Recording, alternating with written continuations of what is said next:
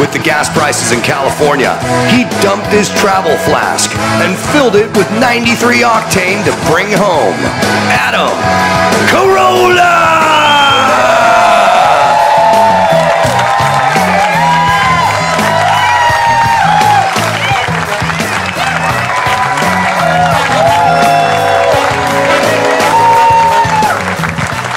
Thanks, you guys. Appreciate you coming out tonight. I'm enjoying your fare to Midland City. I just came up with that joke. It's funny, right? Usually say Fair City, but let's put a Midland in there, you know. Although, you know, gas $3.60, $3.70 I just saw. So last tank I bought was in Malibu, California, where it was like it's knocking on the door of $7 a gallon in LA, but that's all right. The same house you buy here for $375K is $2.7 million in Los Angeles. So we make it up on the housing. In taxes, we pay nothing in taxes. I'm at a hotel. I don't know the name of it, but I'll tell you who's also in the hotel. Evidently, tonight, there's some big amateur MMA fight that's going on at the Armory or something. And the only thing scarier than MMA guys are amateur MMA guys. I don't know why. It doesn't work that way in accounting, you know what I mean? Like, the only thing scarier than an accountant is an amateur accountant. No, but these are all amateur MMA guys, and they got fucking nothing to lose.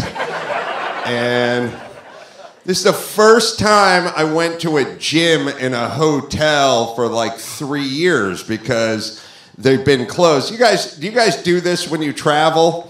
Like when you go up and you go to a hotel and you go talk to the person behind the counter and like, is there a gym here? And you go, please don't let there be a gym, because here's the deal. From where I'm standing, I can see the bar. The gym is a mystery, but just pray to God, or maybe some COVID. Well, with COVID, sorry, Sarah. And you're like, fuck yeah, I'll see you at the bar. The fucking gym was open. The gym's open. I got nothing to do all day today, so there's no excuse. So I go in there and I run into the amateur MMA guys that are beaked up for their fight. So they're just like walking, talking to themselves and throwing punches into the air. And they all have their phones cranked up and they're playing like Guar. And they're just fucking like, doing all that shit with the rando tattoos. And then the one guy I started talking to who was, you know, never going back to prison again. So he says, that guy's got the big gauge earring hoops in his earlobes. And I'm like, how does that work in the octagon? Because you can't go in there with the gauge hoops stuffed in your ear. But on the other hand, once you pop them out, that's like putting a handle on both sides of your head. Like your forehead, your freaking head becomes luggage at that point. I just grab it and start driving my knee into it, right? Does anyone here have those big gauge hoop things? I've said it before, but I'll say it again. I told my son, if that's what you want to do, I'm not going to stop you. If you want to get the big gauge hoop thing in your earlobe and keep stretching it out, go ahead. I'm not going to tell you not to do it.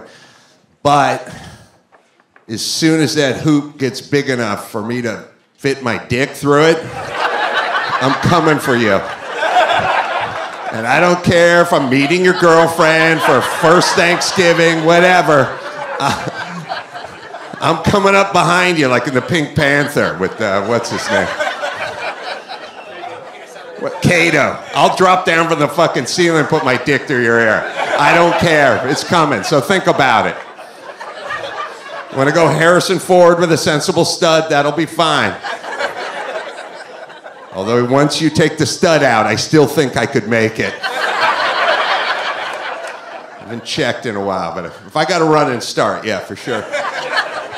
And I went to So what happens when you come to these fair to midland towns, you essentially have all day just to like walk around, but you have nowhere to go, no one to see, no plan. So I just started walking around and found a Dick's Sporting Goods, there's a huge 2-story Dick's Sporting Goods.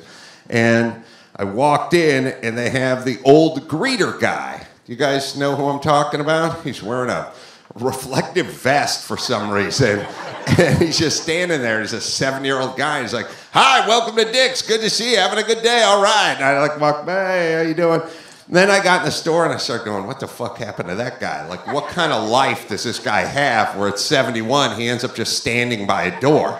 He's just saying hi to people. I mean, look, if the economy turns to shit and it's time to cut back on staffing, I'm guessing the guy who does nothing but say hi to people who walk into the store is going to be the first one to go over at Dick's. But he said hi, and I was like, oh, man. But then I started thinking about it, and then I was watching him when I was leaving. He was saying hi, and he was making small talk with everyone. That guy's got to be the happiest guy on the planet, right? All day, he just smiles and says hi, talks to kids, talks about how great life is, where we're fucking walking around with a head full of horrible, negative thoughts and staring at our feet and wondering what's going on in Ukraine. And he's just like, hi, how you doing? I got no thoughts in my head other than friendly. So I went into Dick's and I bought gloves because we don't really use gloves in Los Angeles, but it's colder than shit here. And we took a nice walk to Joe's Barbecue. You guys must eat there, right? We got the Z-Man sandwich. Kind of cool walking into a place, seeing nothing but pickup trucks outside and fat people inside. 9-year-old with a serious mullet, like serious, sort of like a 9-year-old with a Billy Ray Cyrus 1989 type serious mullet. And we gnashed out on our barbecue, and that was fucking awesome. And then walked back out into the cold again. It was like, I don't know, 80 degrees when I left LA, so I'm not used to this. But I did figure out, it's like the key is the hands, right? Once the hands get cold, everything else feels like shit after that, right? So I essentially got the Dick's Sporting Goods gloves, and then I haven't been into a big-time sporting goods store in a long time, but it's like they fucking got everything for these goddamn kids. I got so pissed off. I mean, imagine when you were a kid, could you imagine owning your own batting helmet? That would have been unthinkable. You would have been I knew one kid who had a Rams helmet light. He had a lamp that went through a Rams helmet. He was by far the richest person I'd ever met in my life because he had a fucking plastic helmet with a light bulb stuck to it. It's like, oh man, look at that guy. He should sell that and retire. He'll never work again. But they got everything over there. They got the complete outfit for the softball section. They got the baseball section over there. They got the fucking soccer. Ugh. Come on. Expect more out of you, Kansas. All right, let's see what else I wrote down. Oh, they also have, as if life wasn't shaming enough, they have buff mannequins now. Have you seen the jacked mannequins? At Dick's, they do. They have, because the Rock has his whole section. Like, that fucking guy doesn't have enough money. He has an entire section dedicated to him. And the mannequins are jacked, and I don't like it. Because my feeling, formally, in front of any other mannequin I've ever seen, would be like, if the shit went down, I could kick that mannequin's ass. I fucking know it. Look how skinny his arms are. Now there's big jacked mannequins, and I'm like, if the shit goes down, he's definitely fucking me in the ass. There's no way. No way I'm going to be a top with that mannequin. I mean, if it really comes to that. I pray to God it doesn't, but if it does, definitely grabbing my ankles with that mannequin. All right, should we get started with the, before, just so you know, just for my pre-misery, if you guys can feel me, I want you to, wherever you are tomorrow, hungover at about 5:15 a.m., wherever you are, heat, maybe you got your socks on, you're in your bed, toasty, in your REM sleep. We have a 7 a.m. flight out. 7 a.m. flight. Well, it's about, 35, 45 minutes to the airport. There's a late show tonight, so we'll be getting out of here about 12:30 tonight. We'll be getting back to the hotel about 1 a.m. We got a rental car to return, so we're fixing to meet in the lobby about 5:10, 5:15. And oh, by the way, we're gonna lose an hour. So wherever you are, keep in mind, at about 1:25, I'm going to close my eyes, and the last thing I'm going to think is, oh, fuck, my 3.5 hours is now going to become 2.5 goddamn hours. We're going to lose it tonight. Just tonight. All right, shall we bring up Adam Ray and Bald Bryan? And, Gina Grad is coming out here. She's in person. That's right. I forgot about that.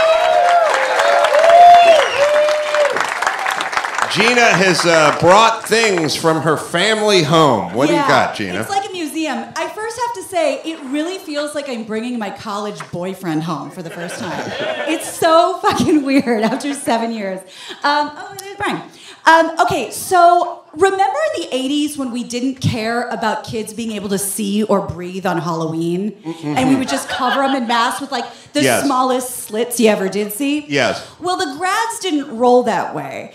This was a few years maybe before that fad. This is how I got dressed for Halloween. We have a picture. A very specific character. I was a Halloween owl. And I found it. Wow.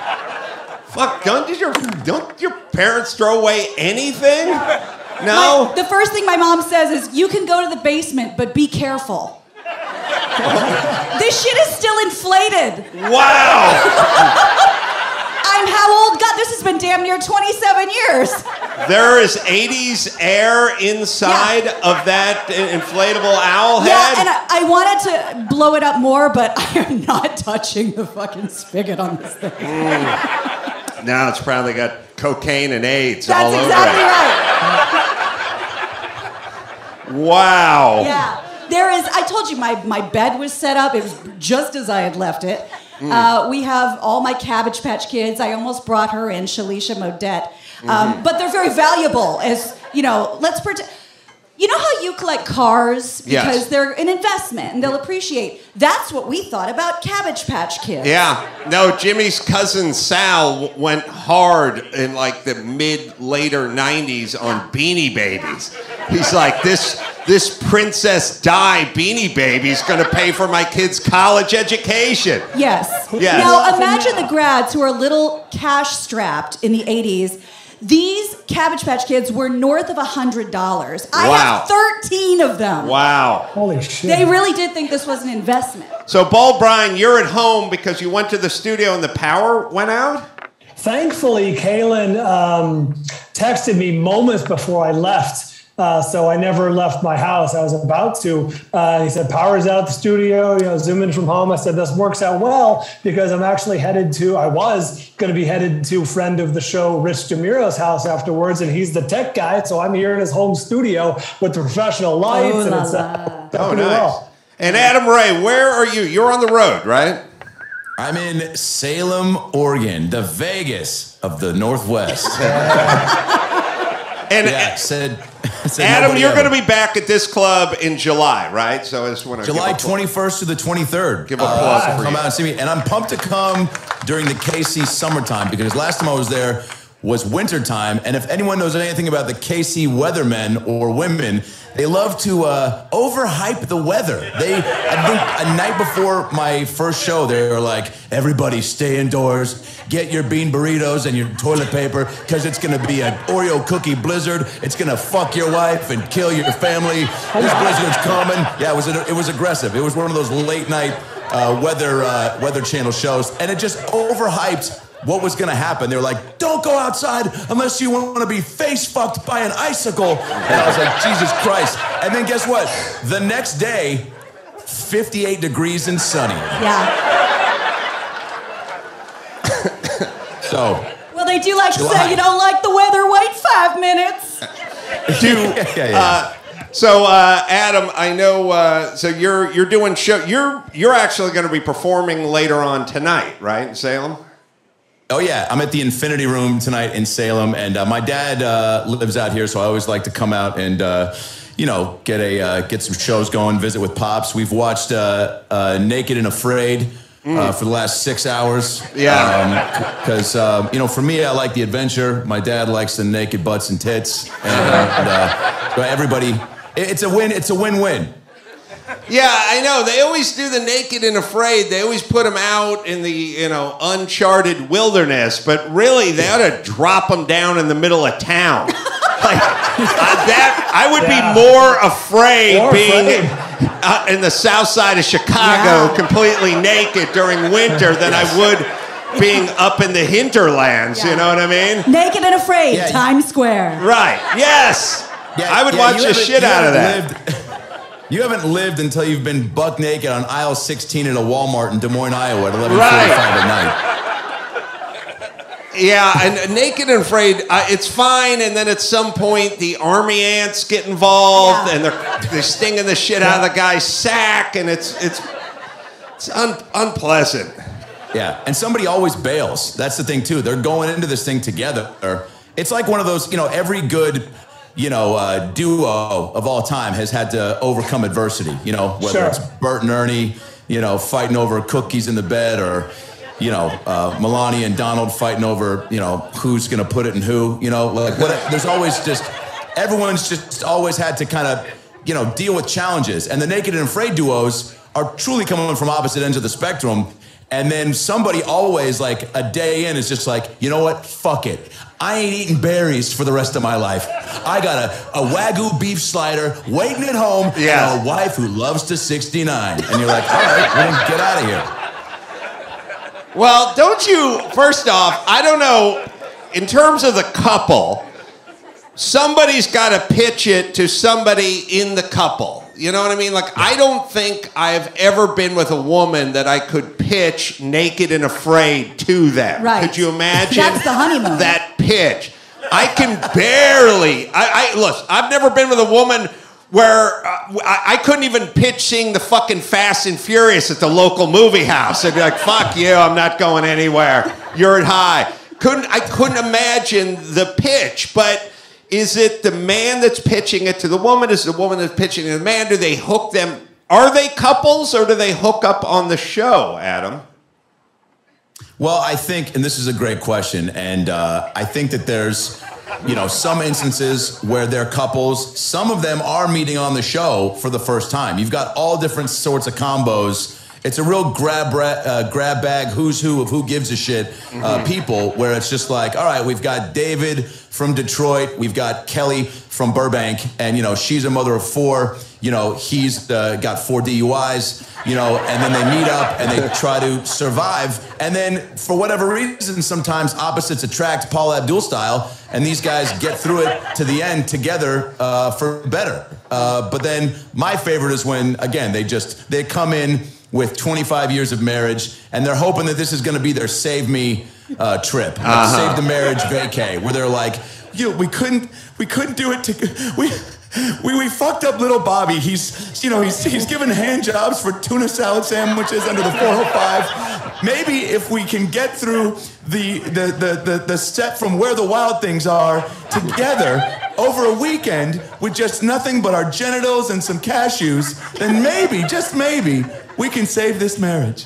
I feel if I participated in the Naked and Afraid show, I'd love to see it. Celebrity edition.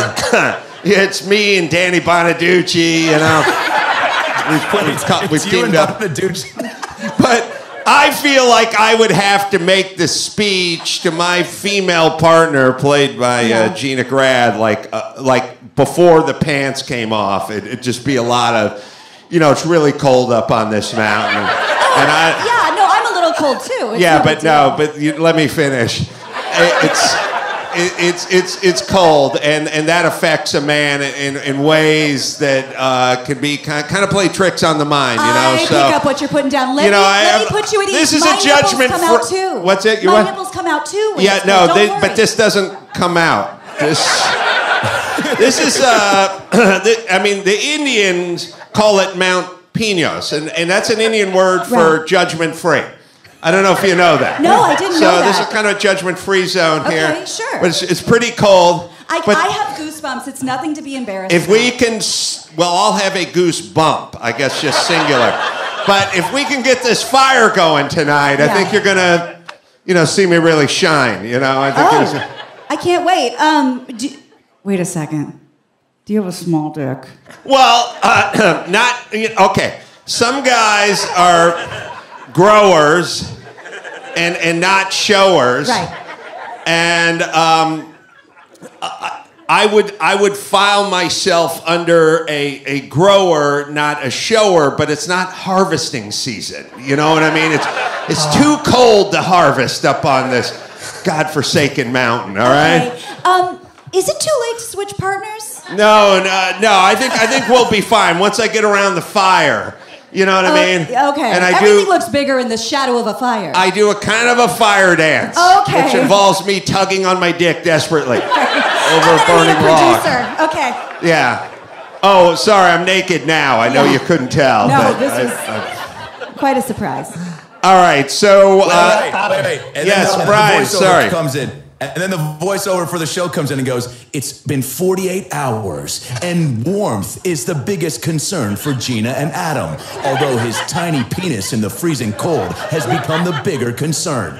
Will Gina be able to start a fire with nothing but a couple of twigs and his tiny penis in the way? We'll find out on an all-new Naked and Afraid." Yeah. Bryan, you were saying...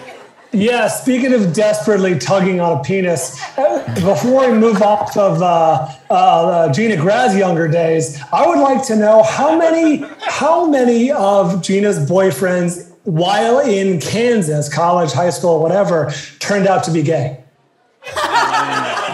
Good question. There's a couple of people who could help me figure that out.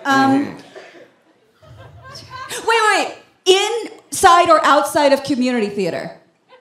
Oh, no, in the state of Kansas. Oh, shit. While you resided there. Okay, if I was never in theater, the answer would be a hard 0. Mm-hmm. Now, because I spent a lot of time at Theater in the Park, which a lot of you may be familiar with, I would say conservatively 4. 4? Yeah. So you turned out 4 dudes.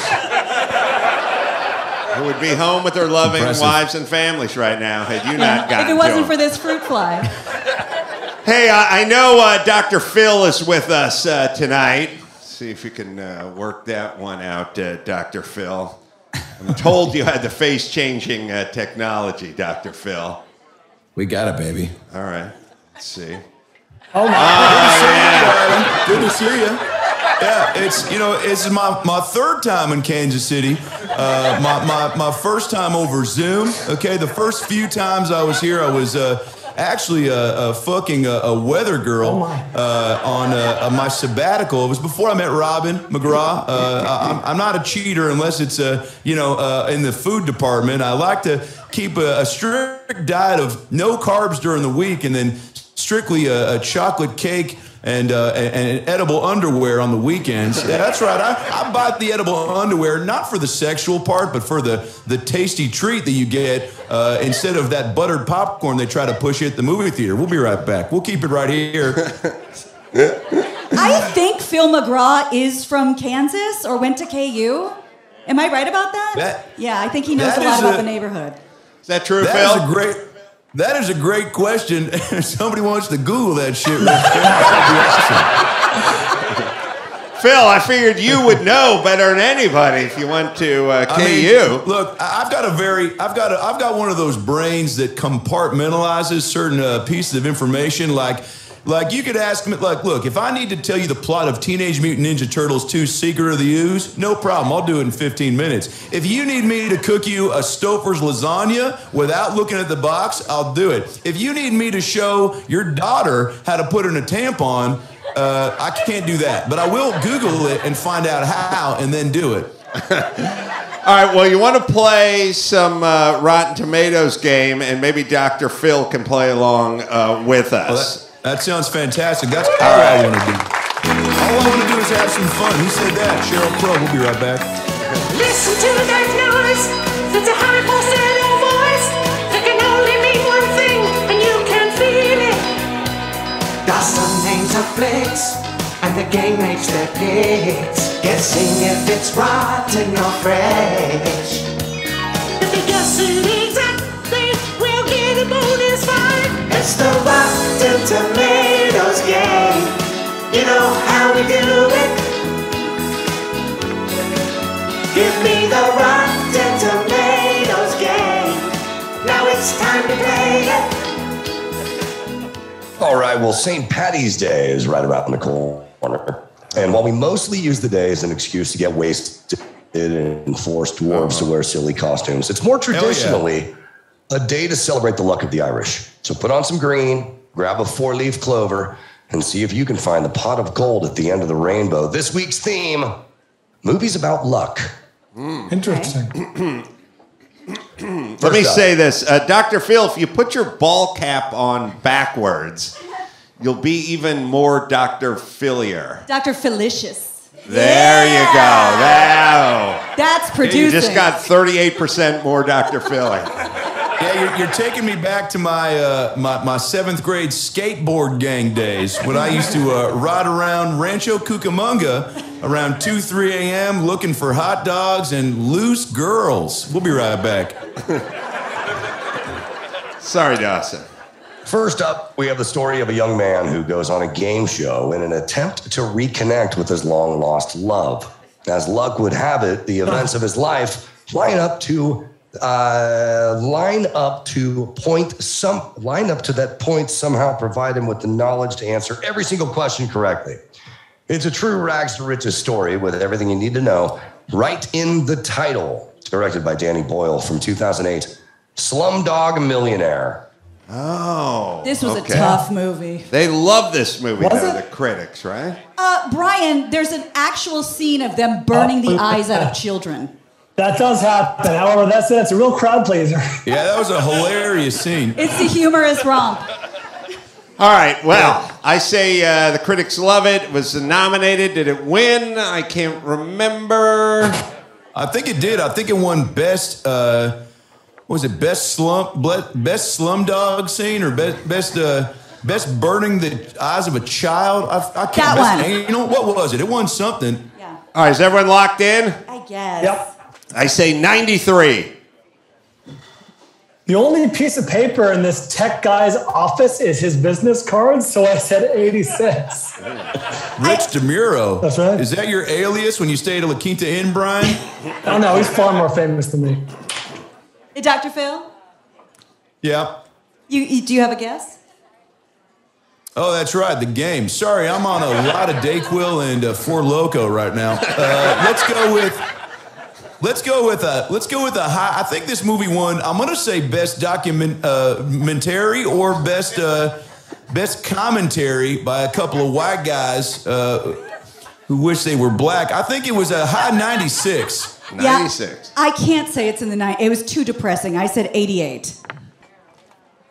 Slumdog Millionaire is certified fresh.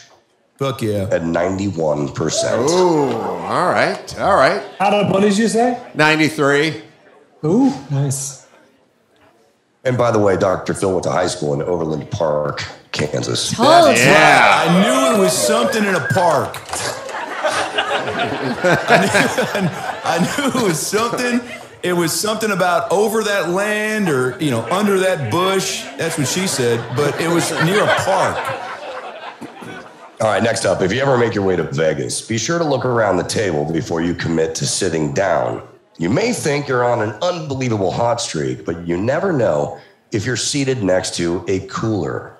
Someone with such terrible luck, they'll bring the whole table down. That's the setup for this romantic dramedy about one unlucky man who might just have a real shot at love. The film stars lovable schmuck William H. Macy, along with Alec Baldwin, Ron Livingston, and Maria Bello. From 2003, The Cooler. Was this good? Yeah, the critics loved it, right, Bryan?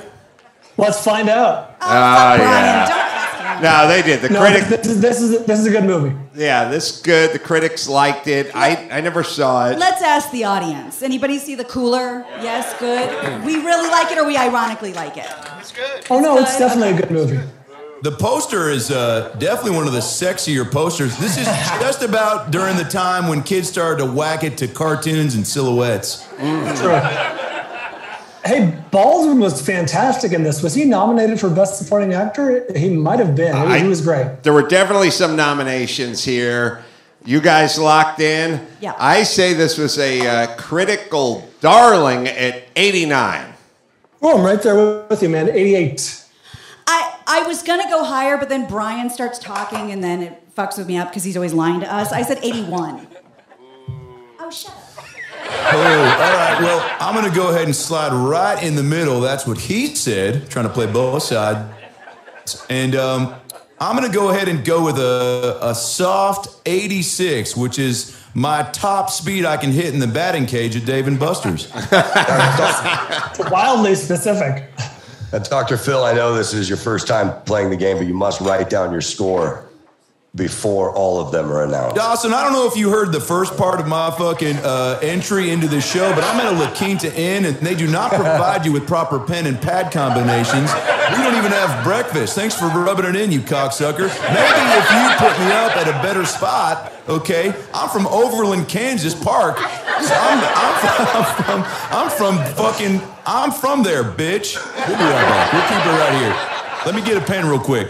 All right, Dawson, don't agitate the good doctor. My bad. I just didn't want him floating in between everyone after he finds out. No, I get it. Scores. You got to regulate. Okay. The Cooler is certified fresh at 77. Oh, wow. And the people at 69, I thought this was a critical darling. Nice. All right. We Got got the a game luck of the here. Kansans, man. All right. Dr. McCracken, we got you. Okay. Thank you, I got Gina. it. So, wait. Phil McCracken. Yeah, It's a little So joke you want me there. to? Do I need to write it down, or can I Thank keep you. it? Can I just write it for the next one? Well, you should hear the description first, Phil. Great. Okay. Go ahead, Dawson. All right. Next up, cursed since childhood. A young dentist can't seem to find the right woman.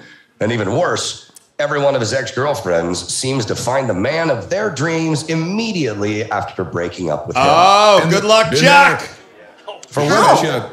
I've Charlie seen every appears to be Dane a Cook good luck movie charm. 3 times. Charlie. But for his own sake, he must find a way to break the curse or risk losing the woman of his dreams to the next man she meets. Dane Cook and Jessica Alba star in 2007's Good Luck, Chuck. Yeah. I mean, Yeah. how the fuck did he get this movie? Jesus Christ. Matt This- Damon wasn't available? This is listen. I am not easily offended by comedies. I was offended by this movie because so the premise of the movie is every time he slept with a woman, the next man she met, she got married to. Okay. So Yeah, you know that old tale. yeah, so all women want to get married according to this movie. All right. So at a certain point, when the word got out, there'd be a long line of women who just wanted to fuck Chuck for one night, and then they could go off and meet their dream man I see. and be happily ever after. So Yeah, he was like the Apple store of penises, you know? yes, So essentially, Dane Cook is Pete Davidson. right. Exactly. Wow, hilarious. Good call, Gina. Thank So you. at a certain point, he started to realize he was cursed with this thing, Right. where everybody he would be with would go on and get married with their next relationship. So he decided to put it to the test. And he thought, what if I fuck a fat chick? That way we can really She'll test this. never find love. Right. No fat chick, although no one wants to marry a fat chick, so I'll just fuck this fat chick, and then we'll see if the curse is true or not. And that's where that famous scene where he took her out to dinner. Oh, no, okay. I'm a curvy girl, a lot of curvy girls. It doesn't mean we're fucking grotesque. Well, that scene was vile. She was so fat that she ordered 11 lobsters when they went out to dinner, and she was eating through the shell. Yeah. She was eating.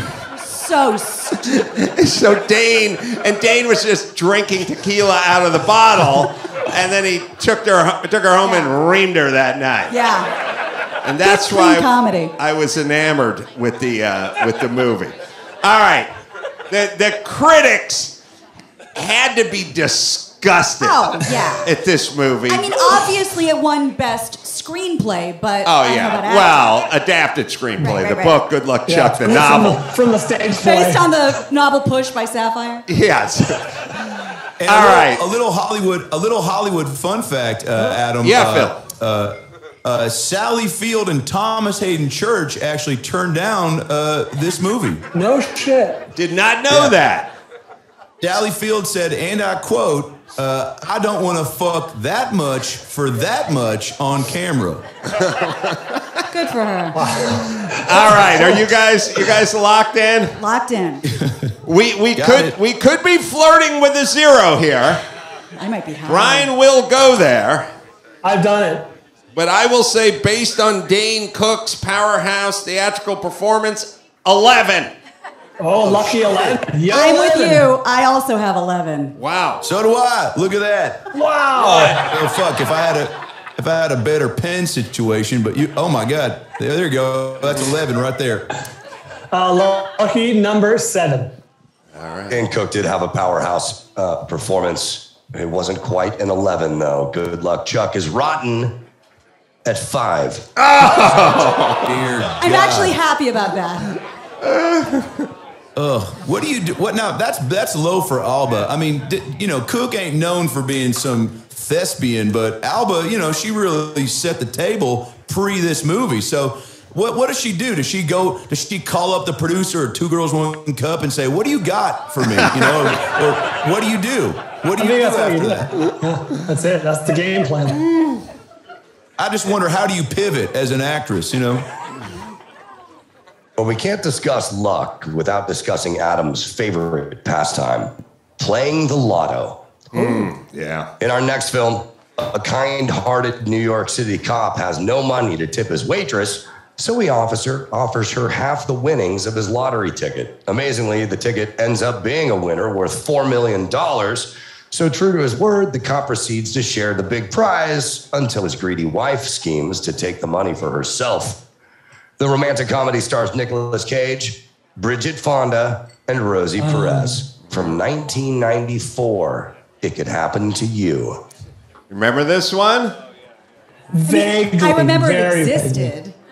I don't I love this movie. This is because you know how many Cracker Barrels I go to where I'll get a little too fucked up and promise the waitresses like, "Hey babe, I'll take care of you," and I'll just say stuff just to get a little extra ketchup and hash browns, if you know what I'm saying. Ketchup and hash browns, but they they want a better life. So every waitress out there, every Waffle House, every IHOP, every Denny's waitress, is not looking to finish their career bringing you moons over my hammy with or without pubes. They're looking to take things up a notch and get that law degree. Yeah, I went to a Waffle House in Georgia, like about 5 miles away from Road Atlanta, which is out sort of in the middle of nowhere. And the hardest working person on the planet, and I've worked construction for many, many years, is the waitress at the Waffle House, man.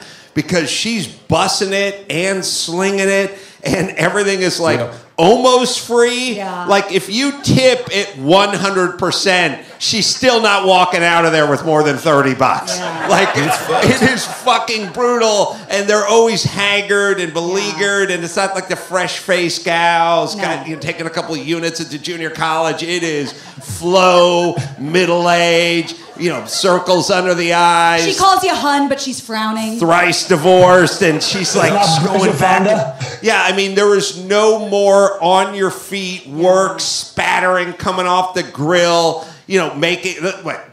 Waitresses there, they make $2.40 an hour, and but it's like the conceit is like, look, if you work at the Morton Steakhouse and you're a hottie waitress, you'll get $2.40 an hour, but you get an $85 tip from the Middle Eastern guys who dropped the $740 over there. This is $2.45 an hour, and the tip is $3.11 from the white trash mullet trucker guy who got the Denver omelet with his girlfriend. Yeah. It's brutal, that amount of work. Yeah, that movie really made every waitress hope and think that a Nick Cage walking in was going to be their destiny. Now, if you don't mind real quick, I've actually got a clip of when I interviewed Nick Cage on the Dr. Phil show when this movie came out, and I asked him if he enjoyed making It Could Happen to You. So I want to play that clip real quick here. Okay. Yeah. Wow, that was a great moment in Dr. Phil history. That was one hell of those. of a soundbite. I remember that episode. Yeah. I was glued to the Sweet, TV. sweet, Adam. Yeah. I always wonder where that drop came from. All right, we're in the championship rounds here. We got a close game. This could have been, this could be a 68 type thing or down into, I don't think it got into the 30s. It could be low into the 40s. People were sort of a little easier on films back then. Yeah. We didn't have it out for Nick Cage. Right. He wasn't the Ghost Rider Nick Cage. And wasn't this the time where every movie was named after a fortune cookie? Like It Could Happen to You. And it good was as kind it of gets. serendipity. Yeah, And it was right. kind of like fun and love and all that. Yeah. All right, we locked in here? Yeah. Two in the pink, one in the stink. Yeah. Yeah, I say, the fortune cookie. I say barely rotten at 57. I had 44. Ooh. That's exactly what I had, 44. Yeah, I'm going, Larry Bird on this. I'm going hard 33, which is, my high in Donkey Kong. Not mean to brag. I know a lot of girls just started playing with themselves, but I think 33 is about where this movie lands because Cage is the shit and Fonda was on the upswing. All right. But not enough. Well, a while back, you might remember that Bryan came up with a strategy for the Rotten Tomatoes game that if Adam says a number at the top, just go with that number. That's right. Adam said it could be 68. Wow. That'd be Well, it's crazy. not, but it's fresh at 71. Oh, wow. I cry foul. They like this one. And the people have it at 54. The people have spoke. Yeah. Wow. Things just got interesting, gentlemen. Wow. Well, finally, we're doubling down on the St. Patrick's theme to bring you this story of a vengeful, murderous leprechaun who believes a family has stolen his pot of gold. Brad Williams? Originally intended to be a straight horror film, the actors began injecting humor into the ridiculous plot, and reshoots were later added to pump up the campy gore. Film stars Warwick Davis, and is actually the film debut of Friends superstar Jennifer Aniston from 1993, Leprechaun. So this is the first one. Because at some point he goes to space. Yes, I mean, Jesus Much like Fast and the Christ. Furious. I don't know. I may have to turn to the crowd on this one. What are you guys thinking? I mean, it's got to be You can't low. crowdsource your guess. It was What is this, Slumdog Millionaire? It was Let me campy. crowdsource my phone. Does it get any hipster cred? Did anybody see this film? Yeah. Oh, you did? Terrifying. It is weird that, when I was growing up, all the things you were supposed to be scared of when I was younger was either a miniature leprechaun or the old lady getting out of the bathtub, yes. all decrepit. Yes. By the way, if that's like in The Shining. The old lady, in the shower in the bathtub? Shower. Just leave her in there for 10 minutes. She'll slip and break her hip. Or it's the little girl with her dolly. La, la, la, la, la, la. We're all like, oh, shit, they're in the house. I think I could kick... the guy in the McDonald's... Oh, yeah. Go ahead, Phil. Or the guy in the stall at McDonald's when you're at the urinal and he's like, hey, can you come here for a second? Yes. But I'm saying the old lady, I could snap like kindling. Right. The little girl, I could kick the shit out of. Yeah. They got a dwarf wearing high heels with a buckle on them and leprechaun shoes. I could beat the shit out of that. But it's funny. Who you wouldn't want as the ghost in your house would be the gay longshoreman. Who's got a... Do tell. Well, he's got a score to settle. You know what I mean? Like, that's not... it's also got mad MMA skills. Like, that isn't the guy. Right. But the scariest were the people that wouldn't be scary in real life. Absolutely. That's all I'm saying. I would say you should be scary of the old lady in the library in Ghostbusters, but I don't think there's any fear of you going into a library. No. That's where they keep the books? That's right. Now, real quick, what would you do if you saw... this little guy creeping through? Because, look, I'll be honest. My dating past was a little murky, and this is triggering me as far as girls that I let sleep over that would, I said, hey, if you don't mind sleeping in the other room, I snore a lot, and I sometimes have wet dreams and that I'm ashamed of, and I don't want anyone to be around for the cleanup. So they'll come in about 7 a.m. just like this guy's doing and go, is it cool if I make myself a bagel?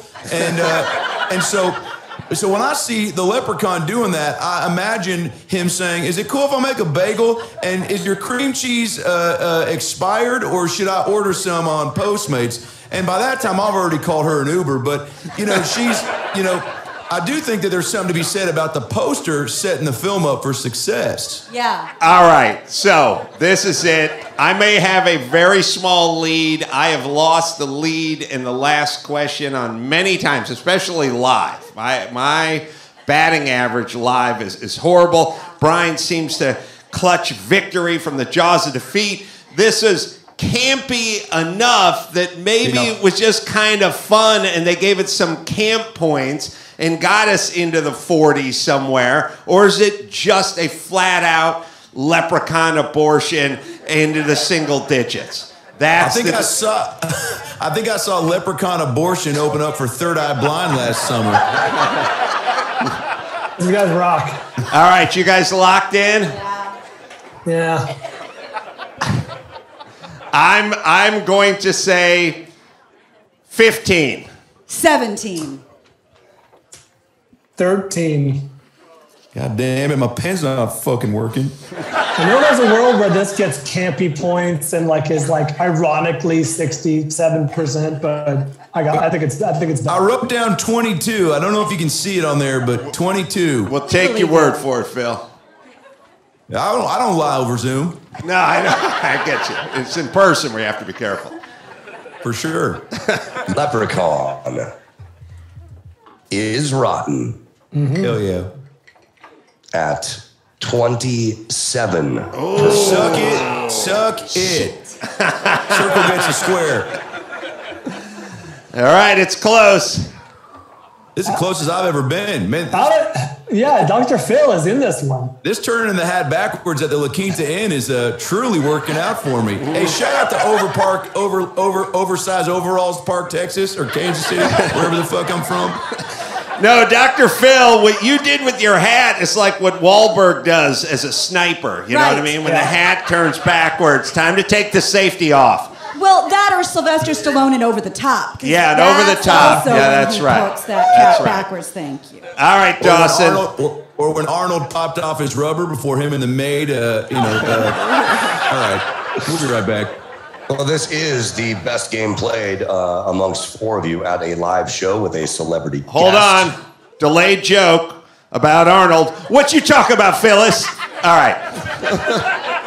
Now we can continue. So worth it. I'll do it. We can edit it in post, or I can say it again. Well, what I was saying basically, Dawson, was that the turning the hat around is also like when Arnold popped the rubber off before him and the maid got down and dirty to the soundtrack from Encanto. Before Yeah. All right, Dawson. All right. 17 points separates all of you. Woo. Wow. So very, very good game. Gina Grad. Yeah. Congratulations. You have made the podium. Yeah. Thank you. Well, congrats, Gina. Big deal. Dr. Phil. What's up? That was a hell of a showing. And your score of 63 lands you firmly in fourth place. No. I'll take it. Damn. You know what they say about fourth place? It's just behind third and just above fifth, but truly gets you nowhere in life. And you should just, go ahead and do what you were, you're a loser at that point. But it's fourth ain't bad. Fourth ain't bad. Bald Bryan coming in with a score of 59. Dude. That's not good. That's not good. No. Still on the podium, but Yeah. you are edged out by our top two. No. Adam Carolla and Gina Grad. Fighting for first was the funk with the ace man. Long enough to come out with a win. Gina Grad, you are only 4 points away from Adam, but 4 points higher. Adam with the win. Yeah! Wow. Gina Grad, second place for 50. The streak continues. Thank you. You know how we do it. All right, should we roll into some news Some with winning news. hometown runner-up Gina Grad here, and maybe Dr. Phil will hang out and crack wise? What do we got, Gina That'd be Grad? great. Let's stick around. I got truly nowhere to be except if the look. I don't want to say I know most of the guys who work at Panera in this great nation of ours, but the one here in Salem, Oregon, they keep it open just past 9 o'clock so that I can basically motorboat some breadsticks. And she's worked there for a while. But you're going out and doing 2 shows tonight, right? Like soon as That's right. I'm gonna open up for Adam Ray at the Infinity Room in Salem, and then I'll be back at the Comedy Club of KC, July 21st through the 23rd, ripping it up, flipping it up, doing some cartwheels, and showing everyone the business. All right, Gina, what do we got? News stories? News with Grad. Do it. News with Gina Grad. Breaking viral. Weird crime, protest, politics. Give me news with Gina Grad. Stuff face on TMZ. Joe Biden. Kamala. Big news with Gina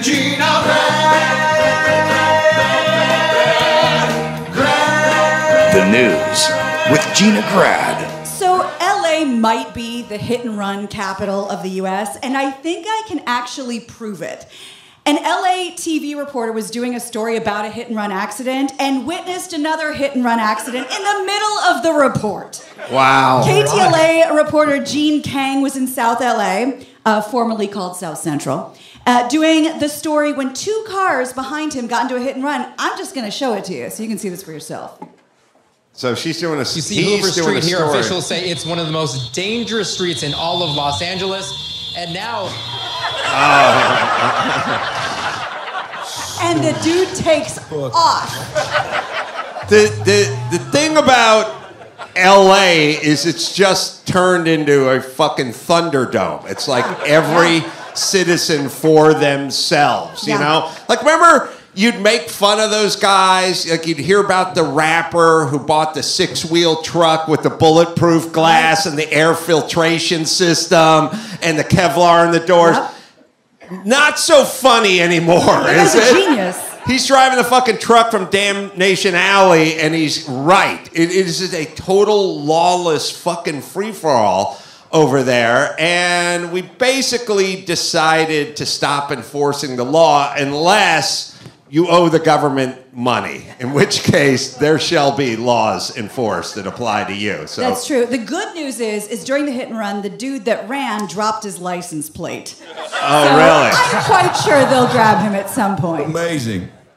Yeah. Yeah, these are these things where the world's dumbest criminals truly are moronic. But I somewhat side with the speed in which this guy was driving with, because we've all been there, you know, where you're at the drive-through window at McDonald's and they give you your bag of nuggets before they take your credit card, and you just fucking peel out and you go, see you, Cameron, eat a dick. This was not your day to be alive and breathing. It is the honor system. I never thought of that. It is a goddamn free-for-all over there. Now, remember, our own Mike August got hit and ran, if that's the tense you use, and he went and drove the guy down, got him out of his car, got him in a headlock by the side of the road. That's so right. anyone thinking about getting good and liquored up tonight and hitting Mike's rental car on the way out after the Late Show, he will pursue you and bring your ass to justice. He literally chased down an illegal. Wants to get there. Yes. Phil. Nobody wants to get their ass beat from a guy in a Hyundai Tucson. No, and he will be. He's over the moon because Mike, as previously discussed, Mike, all rental cars are automatic, but Mike treats them like he's driving a 6-speed Porsche. So if it's on the console, he's just shifting high and low and in and out. They're all different. He's not doing anything. Now it's up on the wheel. He's got the paddles. Now it is a Hyundai Tucson that's making about 141 horsepower. So I'm not sure what the F1 type paddle shifting is doing. But Mike has got a handful of that wheel. Yeah. He's shifting and shafting. And he will come after you if you broadside him. I'm just putting it out there in case it happens. Yeah, weren't you on the phone for that? No, I was on another time he beat somebody's ass on the side of the road. Well, no, that was on the freeway. I was talking to Mike on the phone, and it's so ironic. He goes, I go, where are you going? He goes, I got to go to the prenatal. So Mike had a son that was a preemie, like 3 months premature. It was a lot. Yeah, it's a lot. And so before you can bring your child home, you have to learn some basic health care, CPR and that kind of stuff, because you're taking home a compromised kid, right? So Mike was on his way to get his CPR certification for his infant, and so he could bring him home. And then he was getting off the freeway, and at some point, a crazy person jumped out from the side of the freeway, because it's L.A., and bashed Mike's hood of his car, and Mike just told me, hold on. And then he got out, he stopped the car, he got out of the car, on the freeway, middle of the day, on the off-ramp, Glendale, California, got out of the car, fought the guy in the lane, in front of his car, and then got back into the car. Now, he wasn't even out of breath. He's just carried on with the conversation about getting certified in CPR for his preemie child. He's a badass. And in my defense, that was my first time getting my ass kicked on the side of the freeway. But the second time, it was from Mike August, who is the most aggressive gay man who's married I've ever met.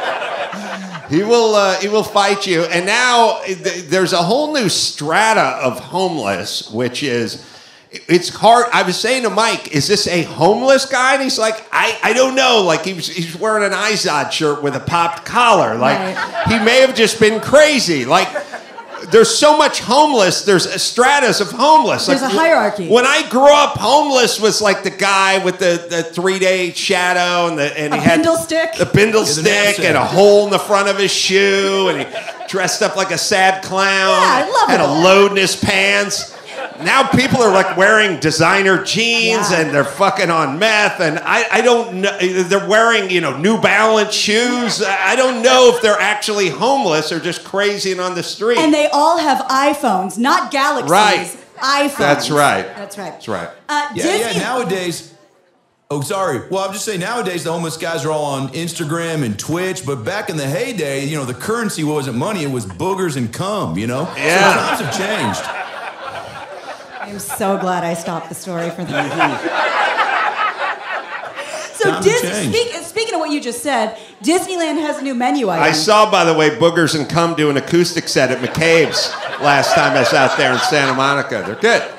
Gordon Lightfoot covers mostly, but good. Keeping it real. The sinking of the Andrea Doria? Edmund Fitzgerald. Oh, okay. Please, Gina, insult me. All right. Well, Disneyland has a new menu item that's splitting the room for a lot of people. It's called Peanut Butter and Jelly Mac. And it's on the menu at their annual Disney California Food and Wine Festival. So the dish is described as peanut butter and jelly macaroni topped with brown sugar streusel and strawberry crackle like Pop Rocks. It costs $8.25. It's served at the Nuts About Cheese booth, but no confirmation if it has cheese in it. The dish has divided Twitter. Some say it looks good, and another guy tweeted that just looking at that picture gave me diarrhea. Who's offering this? Disneyland. Disneyland. Indeed. Disneyland has got to get their shit together because last time I was at Disney, I had this revelation, which is, you know, you go to Disney and you see all the fat people from Iowa and Kansas and all these podunk fucking shitbox places you never want to be. Oh, shit. I thought I was in L.A. for talking to my rich friends for a second. Fuck. But no, you see the fat couple who's, you know, come in on the Southwest flight and staying at the Red Roof Inn. But the last time I was at Disney about 4 or 5 years ago, the employees were all fat, and those are townies, right. Man, and you don't normally see that. You picture a fat Disney employee. I mean, maybe one of the bears from the Country Bear Jamboree, like the one who played the cider jug. Right, yeah. That was the fattest Disney employee, Right. but he was hollow inside, had chicken wire in him. They have fat people working there now. What are we doing with food where we're in some sort of space race to make ourselves the fattest nation on earth? Like every time someone, did you hear what they did with the Snicker bar? They rolled it in pancake batter, and then Guy Fieri blew a load on it, and then they dipped it in a goose fat, you know. Yeah. It's like, it's a fucking Snickers bar. We not fat enough? Right. It wasn't broken. We were. Right. Understood. Right. I don't know where Bryan and Dr. Phil went, but we'll see if we can. You guys there. Okay, well, let's go to the other side of the spectrum. We did some hot... doctor. Okay, we'll have to reboot. All right, well, I'm going to skip this one because there's some video. Oh, good. A thief who broke into a freight truck in Denver last week made out with a box. He did not know it was a box of human heads. Oh, right. According to a release from the Denver Police Department, the suspect stole a dolly in a box labeled exempt human specimen. The box was full of human heads meant to be used for medical research. At this point, no arrests have been made. Investigators are working to gather more information. Should somebody listening find the box, please do call the Denver Police Department. Now, first off, that was a Joe Pesci movie from 1997. That's right. I heard this guy's defense. He said he only had sex with 3 of the heads. All right. Can you guys hear us? Is the internet working? Oh, boy. Well, it's been fun. They're frozen up.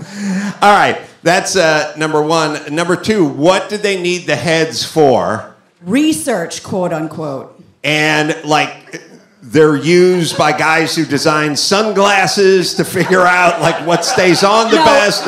They're used for guys who design fleshlights. Oh, okay. All right. I'm just kidding.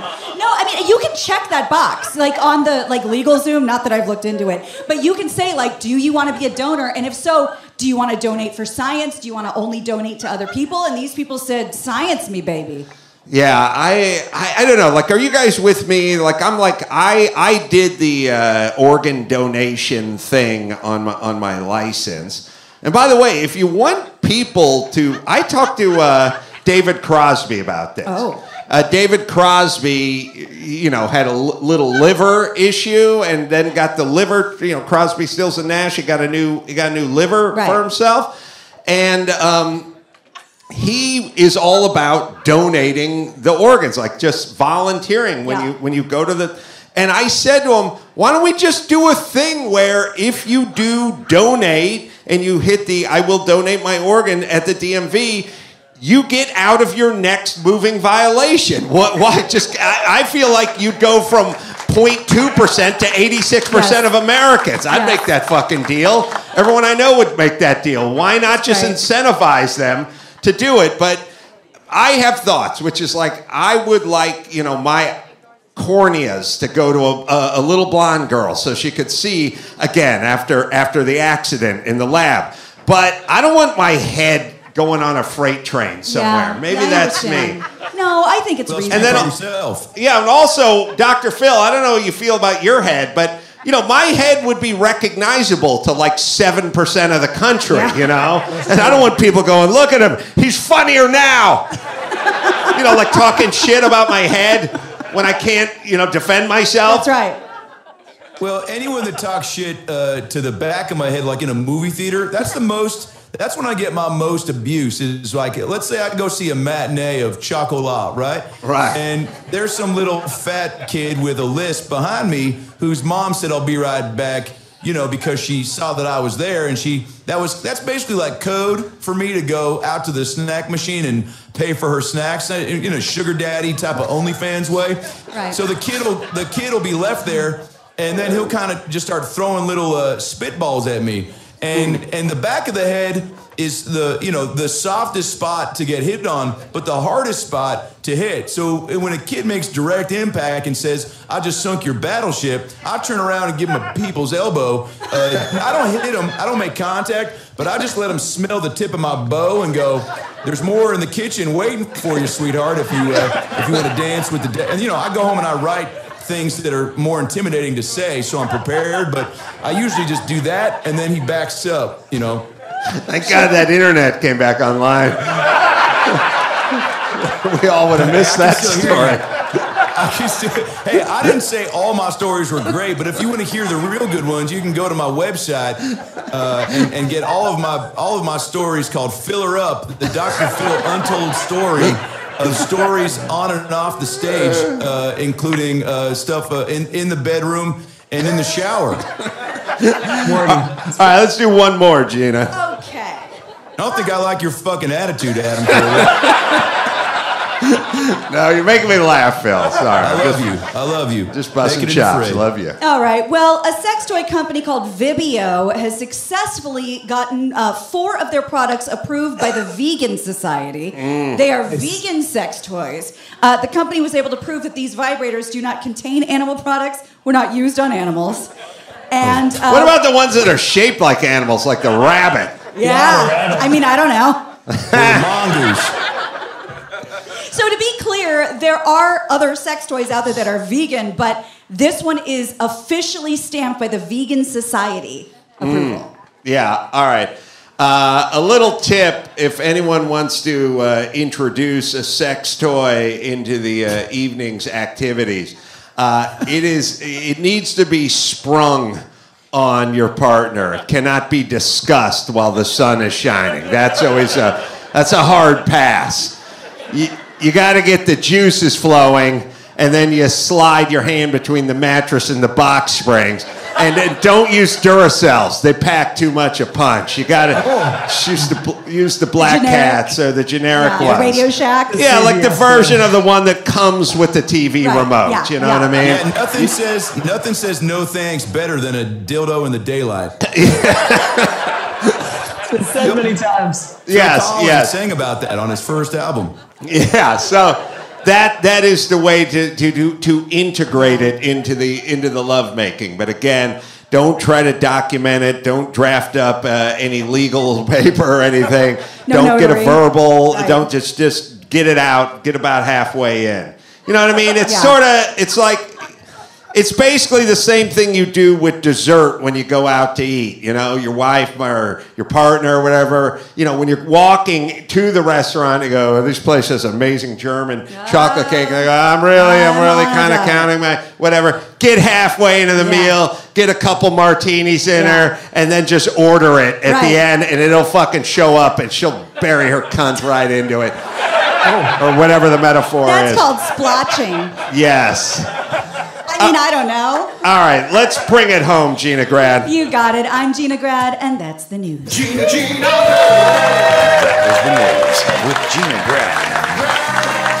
All right, I want to give Adam Ray a plug. Not only is he going to be back here in July on the 21st, I believe, through the 23rd, but Young Rock premieres this Tuesday. Tonight, as you hear this on NBC, you're Vince McMahon in that. I'm Vince McMahon, and I'm playing Jay Leno on Pam and Tommy on Hulu. Oh, that's right. Yes, so good. Yeah, we just watched that. AdamRayComedy.com. And a bit of due to ball. Bryan and Gina Grad. We'll bring up the ball puller up here, which is Bryan with a Y. That's our ball puller, Bryan. He's a he's got a door construction company.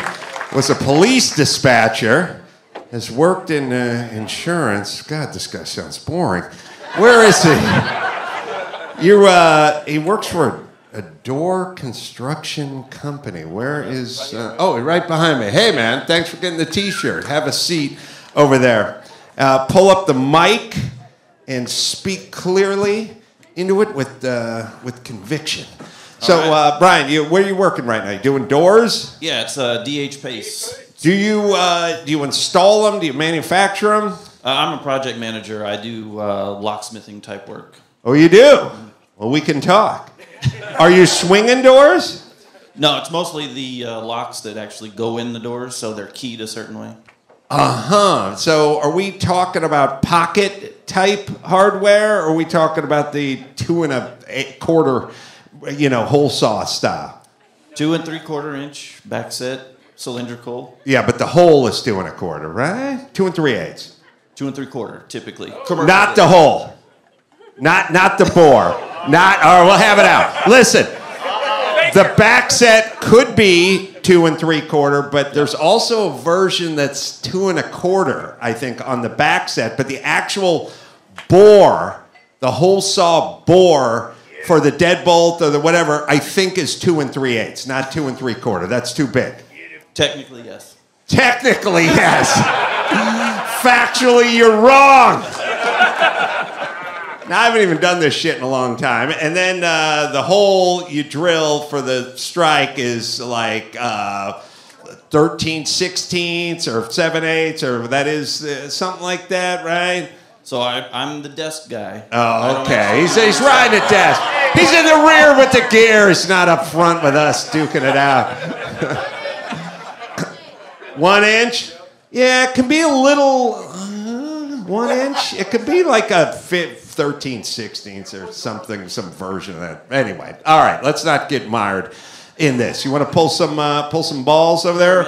Yeah, scoot your stool over there, or just stand up and do it. Whatever you want. Turn it clockwise. Yeah, and whatever comes out, we'll do the bit on that.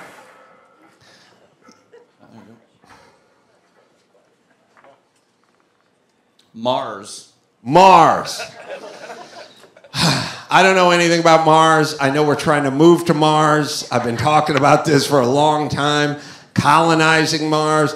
I do want to say this, though. Maybe we're doing too much talking about colonizing other planets. You know what I mean? And I'll tell you why I don't like it. Now, you know my theory. The richest guys on the planet, Elon and Bezos and Branson, they're all trying to get the fuck off this planet, and I think they know something. And maybe they... Look, don't tell me that Elon Musk doesn't have information that we don't have. You don't think he knows a couple of guys who are close to Putin? You know what I mean? Or whoever's running China. Like, you don't think he hears little flies on the wall talking about ballistic missiles and shit like that? I think they know what's up. I think they're trying to colonize Mars, and I don't like it.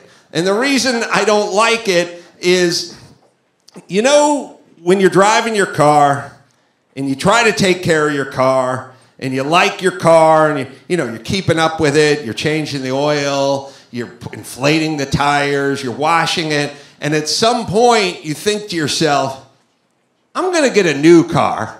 And the first thing that happens is you go, fuck this old car. I'm going to start eating fast food in it. I'm not going to wipe it down anymore. I'm going to fuck the babysitter in the back seat, pull out. Like, you just go, fuck this. Now I'm treating it like a rental car. So you're already looking at your new car. So a lot of us do that in relationships as well. You're looking down the road a little and you go, fuck, I'm not going to take care of the current car. I think the more we talk about colonizing Mars, the more we abuse our rental planet known as Earth. Like, why bother recycling? Why bother getting clean forms of energy? Why bother, fuck it, I'm just going to throw the McDonald's wrapper out the window on the highway. We're done with this planet. I'm going to Mars, bitch.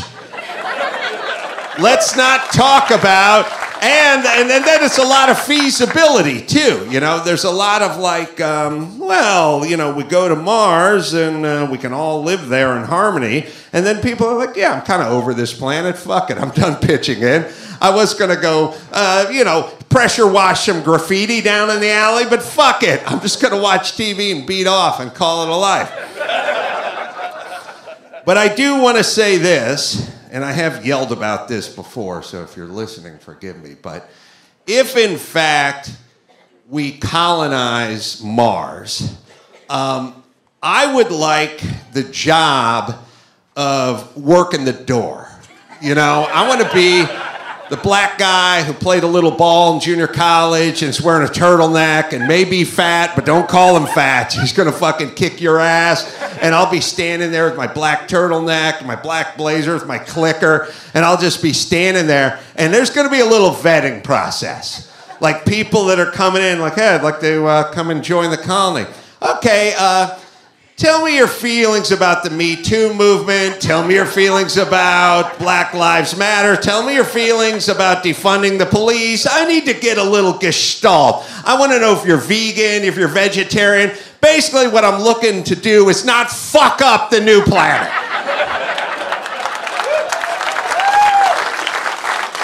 If you're talking about wanting to restore your foreskin or about how meat is murder, get the fuck out. You fucked up the last planet, you retard. I had to fucking listen to you idiots all day.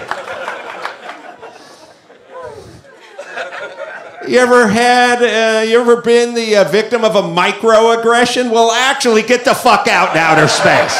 Get out of here. Are you transitioning? Get the fuck out. I don't want to spend 3/4 of my waking life talking about your bullshit anymore. We're only going to have normal, sane fucking folks who want to come here and get the fuck along. I don't want to talk about everything anymore. And I don't want you representing any community. I don't want anything. It's the one community. It's called fucking Mars. Now fucking enjoy it. Jesus Christ. Thank you. You got another ball there, Bryan? Bald, Bryan? Pogie? Or Poggy? Pogie? Is Pogie a food? Filipino word. Yeah, so says the Filipino guy. I would let you into my Mars colony with some extra questioning, obviously. There's a little, higher bar for certain ethnicities, but just, I actually flipped the laminate over and we'd find your nationality. We'd have to ask a couple of questions, but it seems like you'd make it in. No guarantees. Yeah, Pogie means handsome, right? Because in Filipino, because I worked with a guy named Pogie when I worked for Always Better Closets, ABC Closets. So I worked for A&B carpet cleaning, and then later on I parlayed that into the fast-paced, lucrative world of installing custom closets at ABC Closets.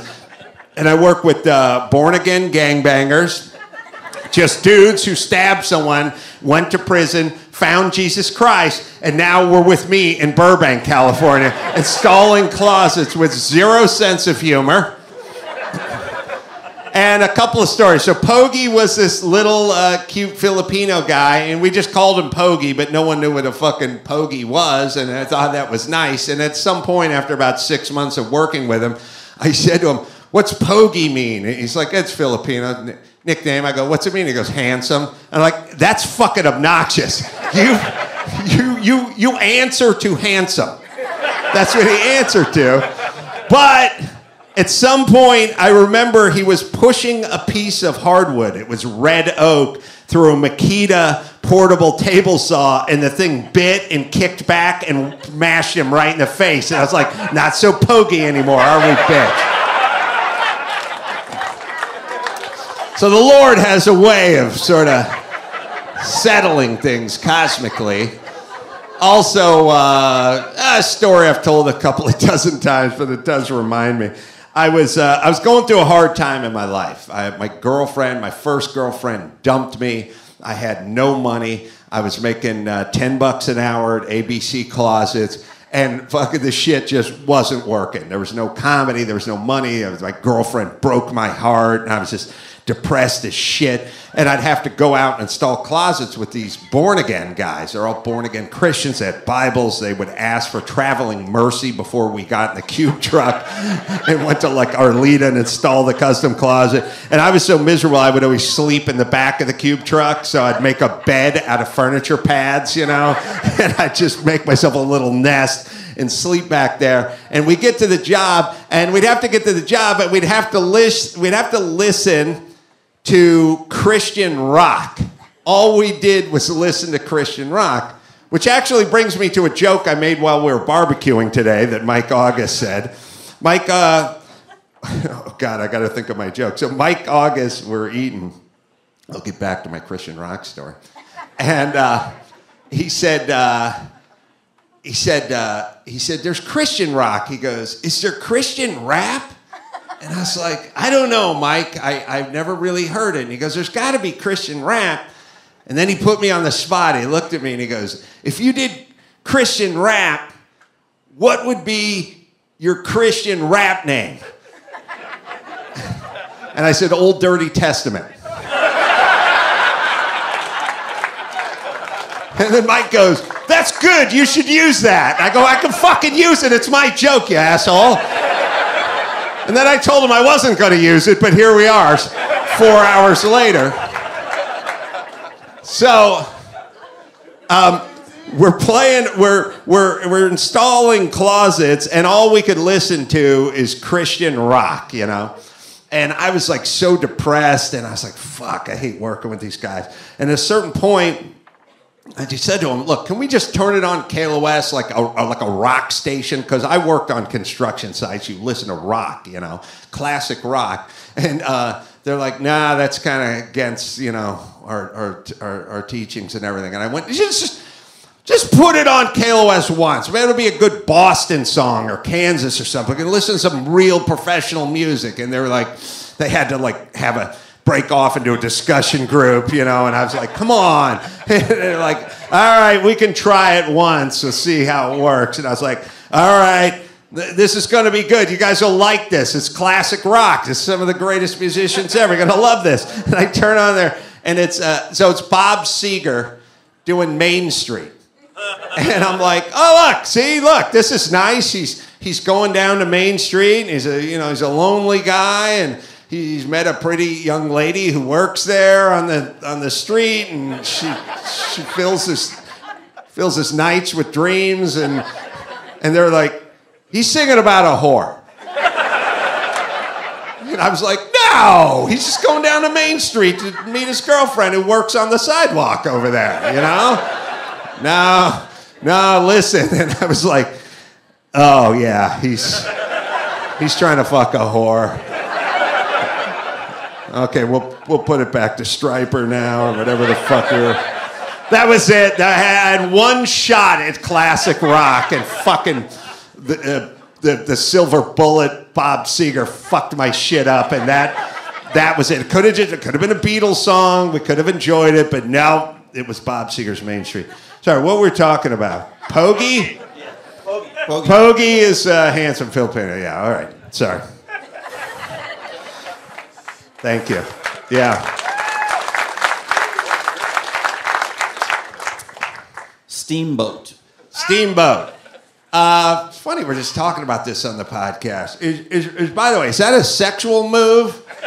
Is it? I don't know. Is everything a sexual move now? If it is, motorboating. Yeah. So, motorboating's a move. Well, steamboating is what you do on a hot day. You know, it's like when you put your face between two big titties and go, and the thermometer says more than 89 outside, then it becomes steamboating. I know you guys have steamboats out here, but they don't go anywhere because they don't have an engine. They just look like a big paddle boat, right? So you can go gamble legally. Is that what's going on here? So you essentially build a boat, but it's on a concrete slab, and then you guys walk across. How far? I've not been to one of these casinos. It's such a weird thing. We used to, in L.A., there used to be a barge for gambling in L.A. Do you guys know that? Like back, I don't know, Chris, look it up. Like back in the 20s, they parked a big barge like 26 miles off the coast of Santa Monica because it'd be international waters, and then they would take you back and forth, and people would go there in the like 20s and 30s and gamble. So we have this thing which is like lottery, that's legal. Betting on sports wasn't legal. Now it's kind of legal.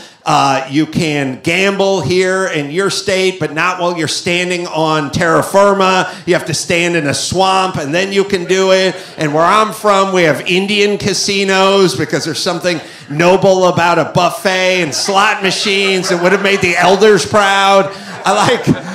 It's insane. Look, either gambling is good or it's bad. Just fucking make it legal. Why are we jumping through these hoops? You know what's crazy? It is crazy what we do. We act as human beings like we have some sort of evil alien overlords controlling us. And they're like, well, they're fucking with us. They're tormenting us. So we couldn't just build a casino on the ground, but they will let us gamble if we put it on Robert Fulton's prototype and push it out into the fucking swamp. And then we all walk out there. Robert Fulton was a deep dive there, but he invented the steamboat.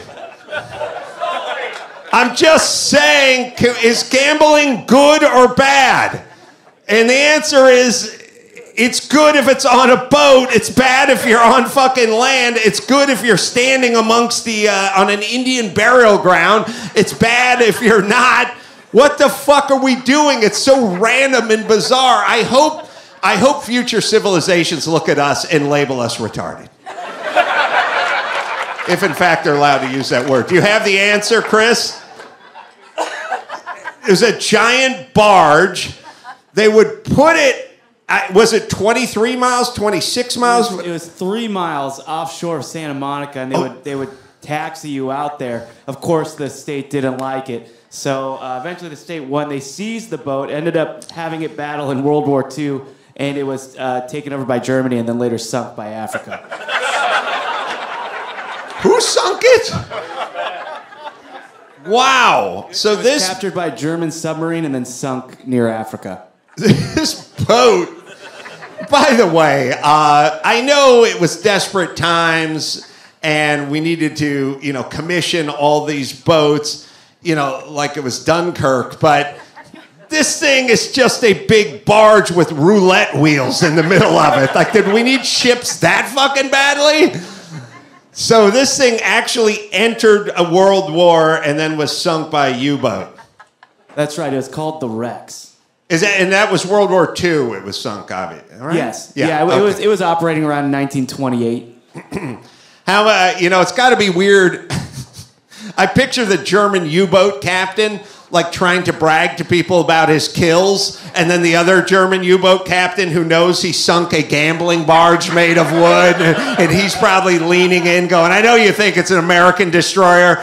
He sunk a fucking gambling barge. Don't listen to his ass. Anyone could have done that. Sorry, let's do one more. What do we got there? Wait, what was that last one? I forgot. Steamboat. Steamboat, there it is. This one says taint. Oh my God. You guys, what the hell? Get your minds out of the gutter. All right, taint no big thing. I'll do that one for you guys. The taint is the space between the ass and the nutsack, right? Now, we've had a vigorous debate as to whether women have a taint. I do not know if women have a taint. Do you think women have a taint? It's 2022, people. Don't you think women should have taints? Look, I don't believe they should be allowed to vote, but they should at least get a taint. That would be the platform I would run on. You ladies have come a long way. The taint is, I do believe the taint is where, when I used to do Loveline a million years ago, there was a thing, and I don't know if anyone does this anymore, but for the fellas, right before you ejaculated, you'd push up on the taint and nothing would come out. Do you guys know that? Have you heard about that? Enjoy your nachos, by the way. If I don't know, you didn't want to get someone pregnant or you didn't want to make a mess or whatever it is, you would push up on the taint. And by the way, that seems like a lot for me when it comes to the orgasm. And plus, I couldn't do it. One hand's got a beer, the other hand's got the remote. What am I going to do? Set some shit down before I orgasm every time? Every time. But it would essentially push up on the taint, which turned your cock into a smokeless cigarette. And that's all I got on the taint. Put your hands together for Bryan over here. And keep it going for Adam Ray. And Bald Bryan. And Gina Grad. And until next time, this is Adam Carolla saying mahalo. And they were going there to see Crystal Gale. And she canceled earlier today. This is a white dude who's in his early 50s who's going to see Crystal Gale. This is on him, right? I don't know.